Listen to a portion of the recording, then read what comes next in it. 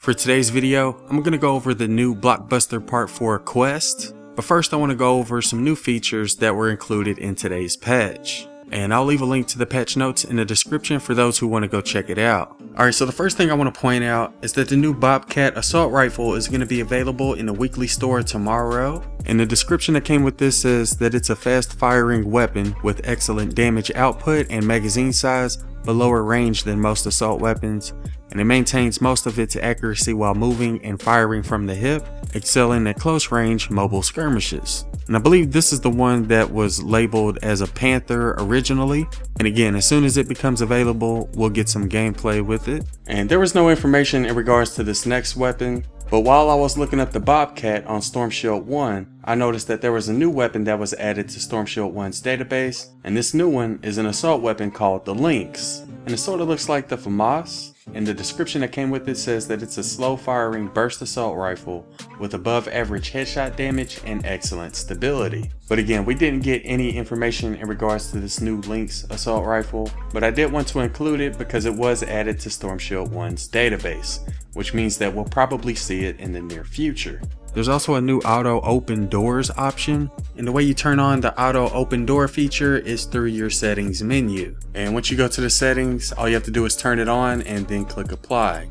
And once you turn it on, you won't have to open any doors. All you have to do is walk up to it and face it, and it's going to open automatically. And they also included the Builder Pro layout in this patch as well. Next thing I want to go over is the new Super Shielder, and this one has a much bigger shield that extends further, and it protects more husks as well as itself. And in order to kill those husks that are protected by that shield, you're going to have to go inside of the shield. I guess you could also take them out by either shooting rockets or throwing grenades inside of the shield. But yeah, the quickest way to kill them is to try to do some damage to them inside of the shield. Heroes, trap schematics, and weapon schematics can now be acquired directly from the collection book through recruitment and research. Select the item you wish to create in the collection book, and this can be an item that you already own or one that you don't own. If it can be created, a recruit and research button will appear, and some items aren't going to be able to be created, like event items, event survivors, and event defenders. It's going to cause flux in either training manuals, weapon designs, or trap designs, depending on what you're creating, in order to create this hero, trap, or weapon. And it's going to start out at level 1, and schematics will have randomized perks. And the other new feature in regards to the collection book is that you can now unslot items. And this is going to cost you 20 V-Bucks, and it's going to return the same item that you slotted with the same level and perks. And this will remove the collection book XP that item granted, but it's not going to reduce the level of your collection book or change what rewards you already earned. You will have to pay back that XP debt before you can continue advancing in the collection book. And there were a few other minor changes, which I'm going to run through real quick. Remote explosives, which can be found in containers around the map, now do more damage to walls. The cozy campfire trap now heals players through walls, as long as they're within the 3x3 range. They increased the max ammo limit for light bullets, medium bullets, and shells and slugs. They also switched some perks around. For melee weapons, they added life leech and fire rate to the first and third perk slots, and heavy attack stamina cost reduction to the second slot. And for ranged weapons, they added the reload speed and magazine size to the first and third slots. They also changed the rewards in regards to group missions. Instead of getting a standard amount of 4 different types of resources, you're going to get 4 times the amount of a single type of resource. And this is going to allow players to better target specific resources that they're trying to acquire. And I'm willing to bet this is going to be a really good way to farm a specific type of XP. Just keep in mind when it comes to group missions that the husks are going to have a higher power level than the level of that mission.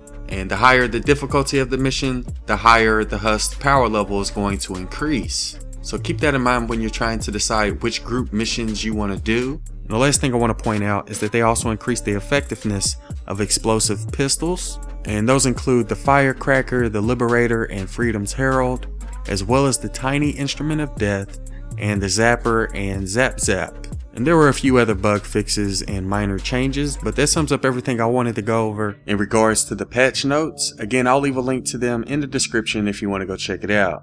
Anyways, the next thing I want to go over were the Blockbuster Part 4 quest and the new Independence Day quest. And first we'll start off with the Independence Day quest. And for this one, you're going to have to launch 11 fireworks, and the reward is both Stars and Stripes Jonesy as well as Stars and Stripes Headhunter. And both of these heroes are survivalist soldiers, so they're just like Love Ranger Jonesy and Survivalist Jonesy. And one thing I should point out with these new Stars and Stripes heroes is that their hats and backpacks will not be in this patch, but will be released in an upcoming patch. And players that own these heroes will automatically get their hats and backpacks once they're released, if you have them evolved at the correct level. So although you won't be able to get their hats and backpacks yet, we will be getting them in an upcoming patch. I've gotten gameplay with the Survivalist Soldier before. I'll leave a link to it in the description, but I do plan on getting gameplay with one of these two new heroes as well. As a matter of fact, let me know which of these two you would like to see gameplay with, either Stars and Stripes Headhunter or Stars and Stripes Jonesy. And we'll try to get that gameplay up later on today. But yeah, like I said, all you have to do is launch 11 fireworks, and I believe this can be completed in any zone. I was able to launch 6 fireworks on my first mission, which was a build the radar mission in the suburbs, and I launched the remaining fireworks on a rescue the survivors mission that was also in the suburbs. And again, it took me 2 missions to complete this quest. But yeah, that's how I completed the Independence Day quest. As for the Blockbuster Part 4 quest, there's a total of 5 new quests. There's 3 new quests on the 10th page and 2 new quests on the 11th page. And this first quest is called Earthquakes, and for this one you're going to have to deploy 5 remote seismographs. And the reward for this one is 250 Blockbuster tickets. And I believe this one can be completed on any zone, but the mission I used to complete it was a build the radar mission that was located in the suburbs, and I was able to complete it within just 1 mission. All you have to do is just explore the map till you see the yellow exclamation marks, and then walk up to it and deploy the seismograph. The second new quest is called Lookout, and for this one you're going to have to deploy 7 C-bots, and the reward is 100 V-Bucks. And this one did take me a couple of missions to complete, but the mission that I used was a rescue the survivors mission that was located in the suburbs. And just like with the first one, you just have to explore the map till you see the yellow exclamation marks, walk up to it, and then deploy the C-bot. So that's how I completed the second one. The third quest is called Don't Blink, and for this one you're going to have to collect 5 C-bots, and the reward is 250 tickets. And I completed this one on a rescue the survivors mission that was located in the suburbs, and it only took me 1 mission to complete it. And all you have to do is just explore the map till you see the yellow exclamation marks, and walk up to it and collect the C-bot. Now the fourth quest is called Meteoric Fall, and for this one you're going to have to destroy the meteorite. And the reward for this is either Demolitionist Bull, Shotgunner Buzz, Piercing Lotus Luna, or Double Agent Vaughn. And all of these heroes are legendary. And in order to complete this mission, you're going to have to go to the zone that's called Visit the Crater. And once you go there, you're going to see a mission called Destroy the Meteor. And that's how you start this mission. And once you start the mission, you're going to have to travel to the crater, deploy 4 lasers, and then defend the lasers while they destroy the meteor. Once you deploy all 4 lasers, you're only going to have 2 minutes to build around each of them. So if you're playing solo or if you don't have a full lobby, I would recommend that you try to build around the lasers before you deploy all 4 of them, because again, you'll only have 2 minutes to build around them. Now once you've deployed all 4 lasers, you will have to defend them while they destroy the meteor. And they will destroy the meteor faster if you're able to successfully defend all 4 lasers. If the husks end up destroying one of the lasers, then you're not going to be able to destroy the meteor as quickly.